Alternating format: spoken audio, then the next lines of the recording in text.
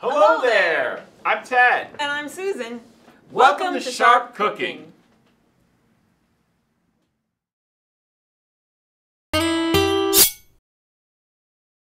Hello folks, I hope you're all having a sharp day. I know that I am. And we're going to kick off this inaugural episode with a recipe that's near and dear to my heart. It's my great Uncle Deggory's beef tenderloin, complete with famous... You forgot to introduce us, Tad. I was building up to it, hon. To my right is my wonderful can-cook-anything family. I made that up myself. Who will be assisting me on the show. Now, speaking of inaugural episodes, this dish premiered at President... Tad here is preparing a beef tenderloin, in French pronounced viande bovine filée, which means delicious. Now we're going to take this grain-fed, locally raised, hand-massaged tenderloin. How can we help, Tad? You know what they say about gardens, hon? I do. They say you have to look out for the squash because the vines have a way of taking over the entire garden and they don't pay their income tax. So then you end up with... So let's find something to keep you busy. I got an idea. We'll have a contest. The three of you can start out making some side dishes. What a great way to show off our cooking abilities. Yeah. All right, starting now for 15 minutes. Son, don't forget, cooking, not pastries. I can cook other things. Son, we've been over this.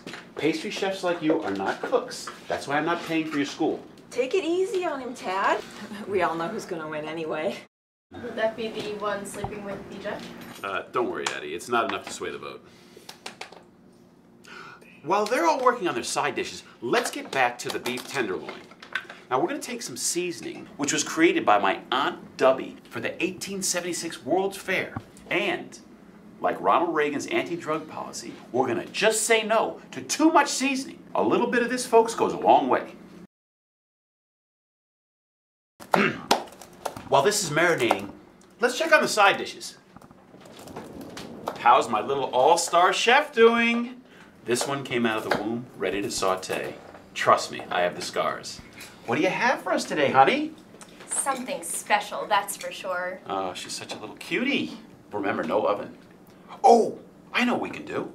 Let's use these vine-picked cucumbers I took with my own bare hands. Right, Dad.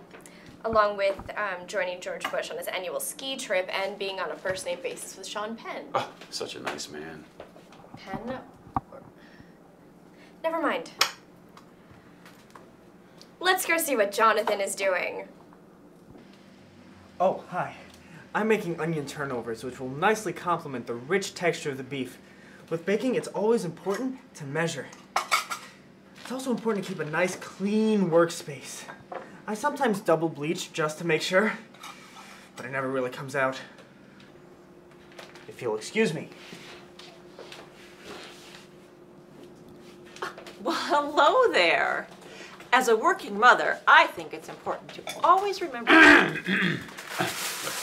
You okay there, Sugar Face? I'm just fine, Susan, because it's that time that we move this beauty into the oven for 20 magical minutes at 375. That is real salt-of-the-earth work there you're doing, Tad.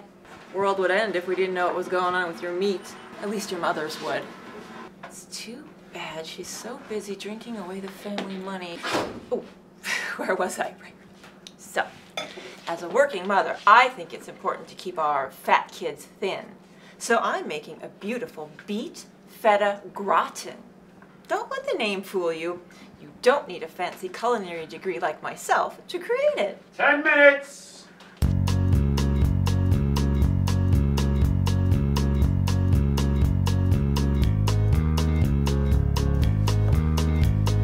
Hey, babe. An apron. Nothing else. Oh, hang on 1 second. Hey, babe, what's up? Now don't be worried about cutting these up perfectly. After all, life isn't perfect. And we're done.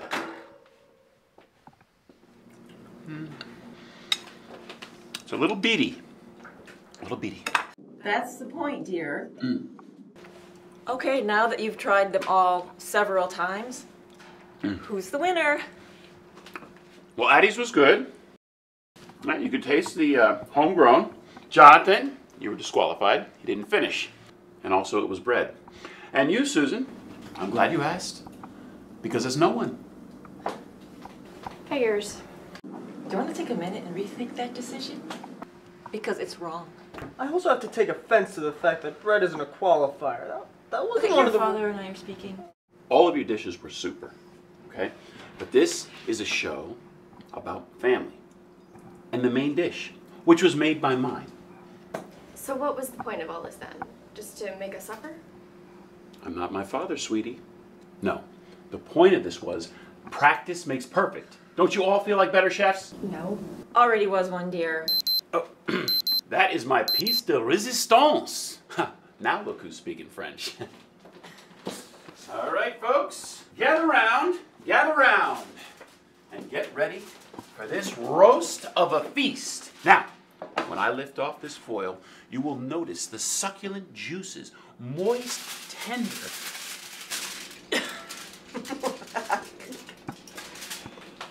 It's a little raw, Dad. Looks like it might still be alive. That's delicacy in some countries, son. Folks, that's it today from Sharp Cooking. And remember, you don't have to be in the upper class to cook like one. Now let's dig in.